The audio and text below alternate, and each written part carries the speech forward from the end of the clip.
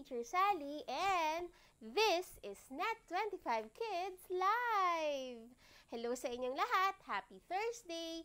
Mga bata at everyone, ang ating pag-uusapan sa araw na ito ay napakasaya because it's Family Week. Tapos na tayo sa mommies, sa daddies, at sa araw na ito, ang ating pag-uusapan ay ang ating mga kapatid, ang ating siblings. Yay! So send your pictures with your brothers or your sister. At kung ikaw naman ay solong anak, okay lang yun. Aba, padala mo pa rin ang picture mo. Sino bang kinoconsider mo na iyong kuya at ate o mga kapatid mo? Padala niyo po ha. Don't forget your name and location para mabanggit namin kayo at mabati namin kayo, okay? Ayan. And Kid Kuwento is made to teach us how to read, to teach us how to be better in reading. Ayan. At sa Kid Kuwento, marami tayong masasayang topics na pag-uusapan kasi dito mahalaga ang mga topics na interesado ang mga bata. At syempre, yung mga topics na yan, pagkukwentuhan natin yan. At ang pinakamahalaga, i-share nyo sa amin ang inyong mga pictures na nagbabasa kayo o kaya kayo ay nagkukwento ng masasayang mga bagay na inamahalaga para sa inyo. Remember, reading is very important. Reading helps us explore different worlds, and also reading helps us gain a lot of information. At ito na, meron akong kaibigan na ipapakita sa inyo. May video siya na nagpa-practice siya na magbasa. Panoorin natin. Hello kids, let's read. At our school. This is the bus we take to school.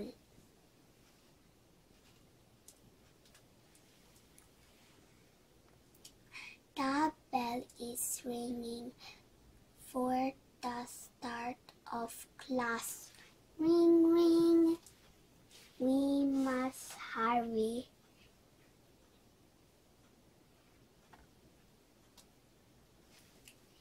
This is our classroom where we learn. We do sums on the blackboard. Time for art.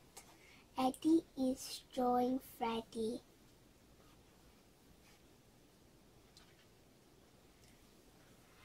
This is the gym where we keep fit. We exercise here and have fun.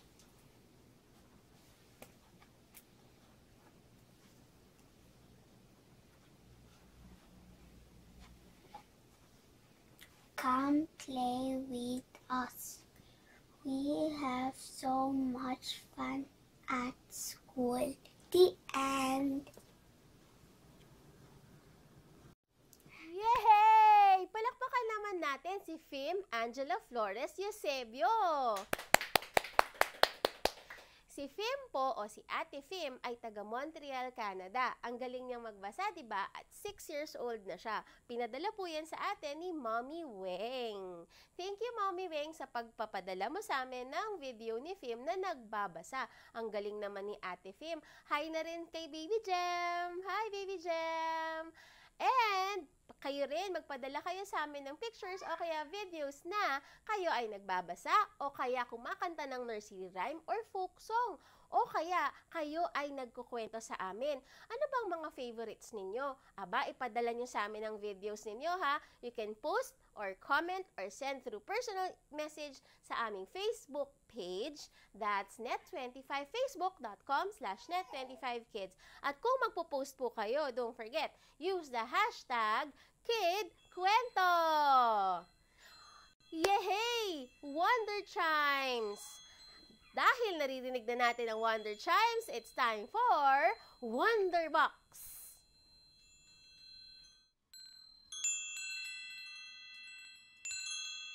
Wonder Box! Wonder Box! Hi, Wonder Box! Kamusta ka na po? Sabi niya, mabuti naman daw siya.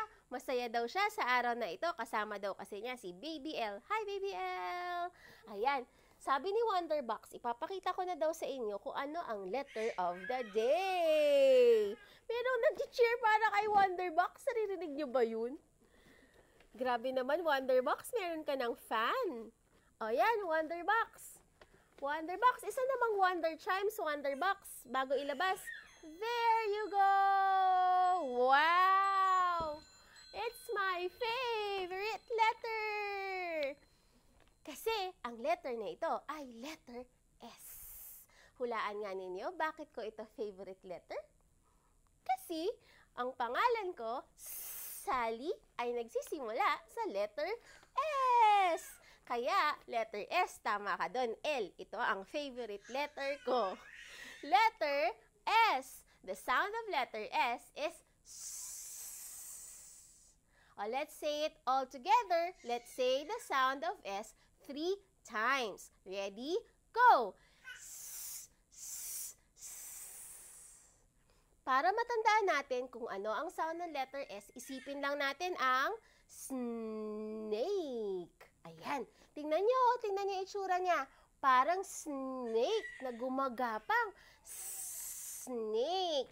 Wonderbox, what are the things that begin with letter S? Alright, letter S daw. Sabi po ni Wonderbox, kunin ko daw po ang... At sabi niya sa akin, be careful, Teacher Sally. Kasi ang gamit na ito ay scissors. When we hold the scissors, remember, we have to be careful. At mga bata, kapag gumagawa ng art project at gumagamit ng scissors, dapat laging may kasamang adult. Okay? So, scissors. Sagot tayo ng yes or no. Does the word scissors begin with the letter S? Yes! Good job! Scissors begin with the letter S. Next one. Dalawa sila. A pair of socks. A pair kasi dalawa sila at magkasama sila. Socks. Saan natin sinusuot ang socks? Sinusuot ba natin ito sa paa o sa kamay o sa paa?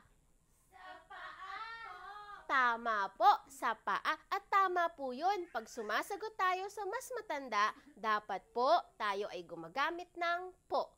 Where do we wear the socks again? On our hands or on our feet? On our feet. That's right. Now, answer me with yes or no.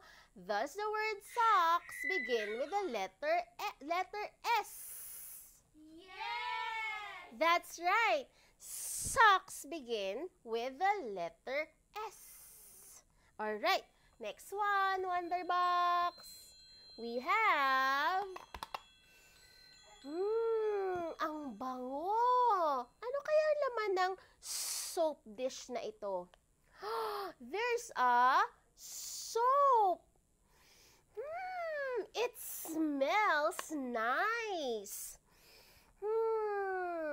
Ang soap ay ginagamit natin pag tayo ay naliligo. Di ba, El? Opo, pag naliligo po tayo, nagsasabon tayo. Sabon. Gamitin nga muna natin ng Filipino. Sagutin niyo ako ng opo o hindi po.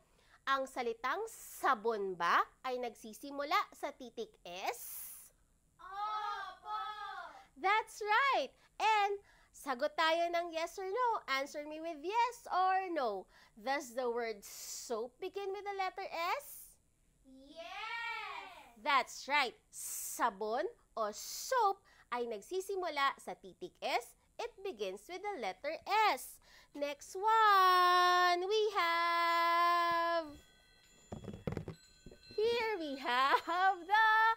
Nakita ko na to kahapon eh. It's our scarf. Does the word scarf begin with the letter S?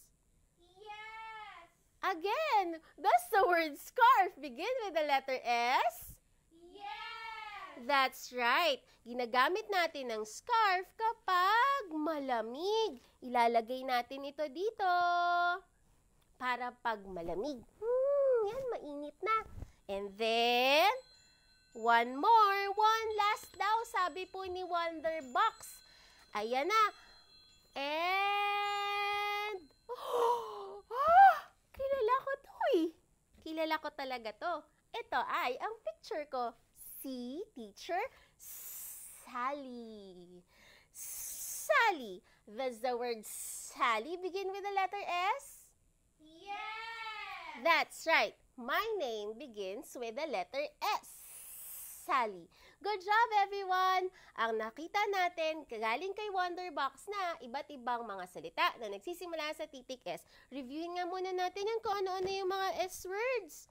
Let's have, first we have scissors. Can we all say the word scissors? Scissors! Very good. Scissors begin with the letter S. Next, we have scarf. Can we all say the word scarf? Scarf! That's correct. Next, we have socks. Can we all say the word socks? Socks! All right. And next, we have soap. Let's say the word soap. Soap! And last one is Sally. Let's all say my name. Sally. They all begin, yay! It's our Wonder Bell! And that means, time na para ipakita ang ating word for the day. Our word for the day is siblings. Can we all say the word siblings? Sibling! Again, one more time. Let's all say the word for the day. Siblings. Siblings, that's right. Tingin tayo dun sa baba. Let's all spell the word siblings. Spell siblings. S-I-B-L-I-N-G-S. All right. One more time. S-I-B-L-I-N-G-S.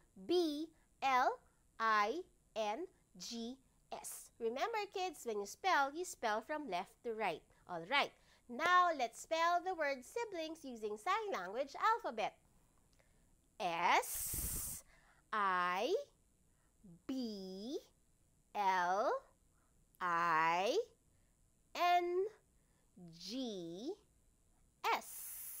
One more time. S-I-B-L-I-N-G-S.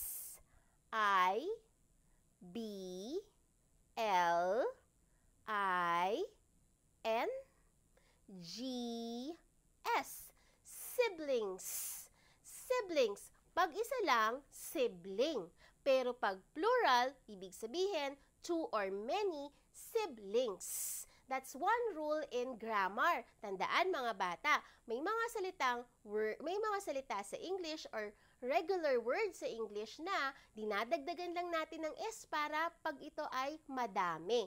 Parang siblings. O kaya yung sabi natin kanina, sock. Pag isa lang siya, sock. Pero pag marami sila, dalawa o marami, socks. Alright. Again, everyone, let's all say the word of the day. Siblings! And then, that bell means sinabi natin ang ating word for the day.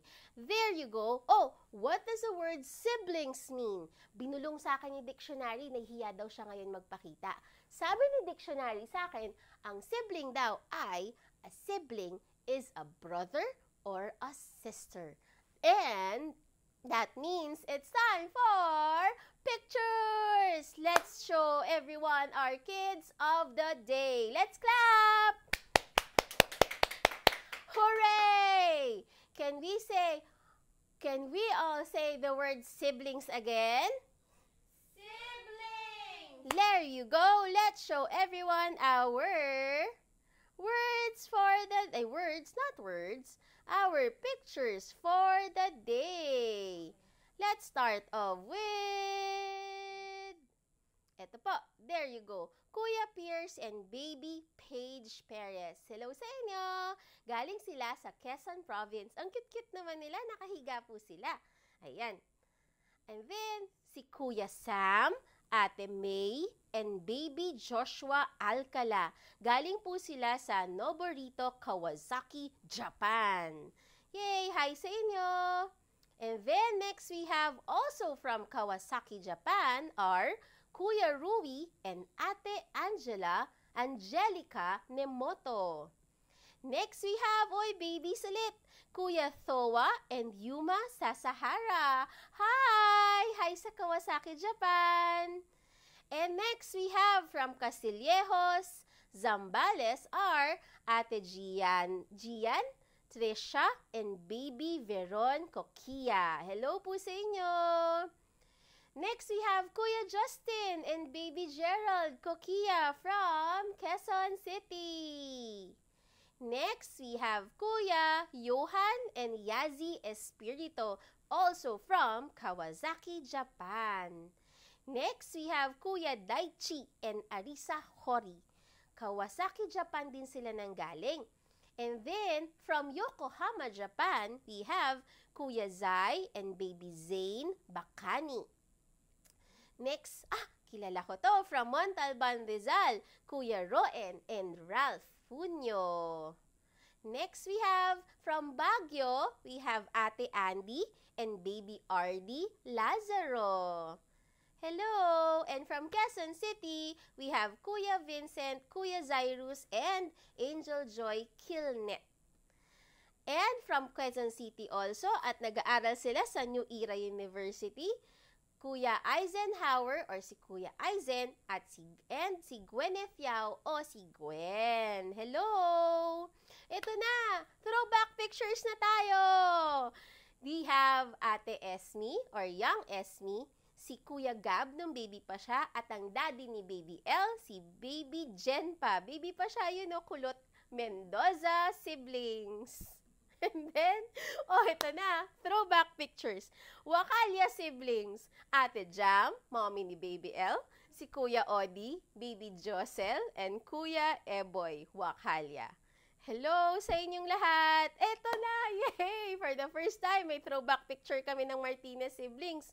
Si Baby Rowie o si Ate Rowie ni Art, si Ate Rosie Ray o si Ate Ros or also known as Ate Bem, and syempre our tech girl, Ate Racy Martinez. Yan, si Ate Bem, si Ate Bam, at si Ate Bom. Ayun po. Wala silang kapatid na lalaki. Kung may kapatid daw silang lalaki, siya daw ay si Bim. Alright! And then, yay! We're done with our pictures! Yay! All clap! Ayan!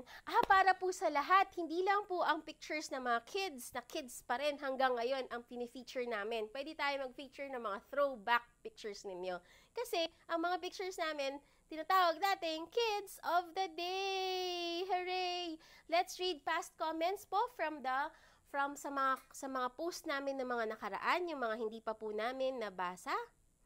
Ayan, let's start off with kay Anne Frances. Sabi po ni Anne Frances, I love my mama because she gives her entire heart to our family and to the performance of her church duties. She loves her mama. Sabi niya, I love you, ma. Minda Francisco po yung kanyang mama. Hi! Thank you for your comment. Next po, we have from Marley, Austria, Lagitan. I love my nanay. She's the best friend, best woman na kilala ko sa buhay ko. I miss you, mother dear. Oh, okay. Yay! Thank you for your comment. Ayan po, nabasa po namin noong nakaraan yung comment ni Ate Mercy. Ngayon naman po, babasahin natin isa pang comment ni Ate Mercy. From Mercy Pabilona Marquez. Hi to our daddy Edward Marquez. Being wholesome daddy, well-managed at home, and take cares of their two boys, si Gabriel and Daniel, while mom on duty for work. We love you. Sabi po ni Ate Mercy o si Mommy Mercy, taga Doha, Qatar po sila. Hello po! At si Baby L, nag-hi siya sa amin nung isang araw. Hi! Pati si Mommy Heidi, nag-hi din siya. And then, sabi po ni Ira Marie Di Magila, nagpapasalamat ako kay tatay dahil kung hindi dahil siya ang nagsilbing inspirasyon ko sa pagtatapos ng aking pag-aaral. Ayan. At si Baby L ulit. Si Baby L, nag-comment po siya. Sabi po niya, salamat kay Mama Lenny. through Baby L. Sabi niya, salamat kay tatay dahil siyang nagmulat sa amin ng tamang relihiyon. Kaya ngayon, kahit wala na siya, taglay pa rin namin ang pananampalatayang iniwan niya. Yes. And hi kay Teacher Odi. Nag-hi po siya sa akin at kay Baby L. Ayan. Maraming fancy Baby L. Sobra. And then, hi po kay, ayan, sa daddy po ni Aliyah. Si Bong Padre Jr. Hello po. Hello kay Cherry Ann. Thank you for the thumbs up. And nag-comment po ulit si Anne Francis from Midland District, Australia West. I thank my tatay or papa because he knows the right words to say when I need comfort and encouragement. A man of few words but filled with love, he leads by example in faithful service to our God. I love you, Papa. Miss you all with a heart. Always si Rain. Nag-comment po si Rain. Sabi niya, very good. Thank you naman, Rain. Sabi naman po ni Arlene Alejo, mahal na mahal ko po ang aking tatay sapagkat itinaguyod kaming lahat ng aking mga kapatid. Napalaki niya kami na maayos ang buhay at may takot sa ating Panginoong Diyos. Kahit siya ay kinuha na ng Ama, hindi namin malilimot. Yes. And from Romel Martinez, yung daddy po ni Rain, kahapon yung guest po namin. Thank you po sa pagbate. Thank you sa greeting. Sabi niya po sa amin, God bless. God bless din po sa inyong lahat. And then, we will read some other comments po. Bukas naman, remember, tomorrow is our review day for Family Week. But you can send your pictures together with your family and with your lolos and lolas. So tomorrow will be review day for our Family Week. Sabihin nga natin sabay-sabay, Family Week! Family Week! Tomorrow, this week is Family Week. Tomorrow is review day. And then, don't forget everything that we learned for this week. Papag-aaralan natin yan ulit bukas. Send your pictures po. A special thank you po kay Kapret. Siya po yung nagbigay sa akin ng aking blouse. Thank you, Kapret. Ay, thank you, Ma'am Pretz. Thank you. Alright. Ano pa po? Plugging po. New episodes na po come July. Ang homework, Mondays to Fridays, 4 to 4:30 p.m. And then, new episodes for Word Hub. Word Hub po, Saturdays and Sundays, 8:30 to 9 a.m. Don't forget our online shows. Morning po ay Kuwento. Ako po yun. And then, we have, anong sa inyo mamaya po with Ate DJ. And today is Health Day. Ayan, Health Day po for today. She will teach us something about how to take care of our body para lagi po tayong healthy at nakakagawa tayo ng mga bagay na dapat nating gawin. And then, we are also in eaglenewslive.com via live streaming. Yun. Ano pa po? Always like and share our live videos. Like and share our Facebook page. That's facebook.com/net25kids. Hi, Al. And then, Instagram. Look for us in Instagram and Twitter. Just search for net25kids. If you have questions, suggestions, recommendations, email us at net25kids@gmail.com. Yay! And then, yay! Let's all clap, everyone! Thank you, everyone! Nahiya daw po si El ngayon lumabas. Ngayon ba lalabas siya? Ay, lalabas pa rin siya. Kasi may babay time na tayo. Alright. Let's say bye-bye to everyone, Baby El. Yay! Okay. Let's sing. Alright. Okay na tayo? Bye-bye. This is Baby L. I am Teacher Sally. And we are 1 with 25. Yay! Bye-bye.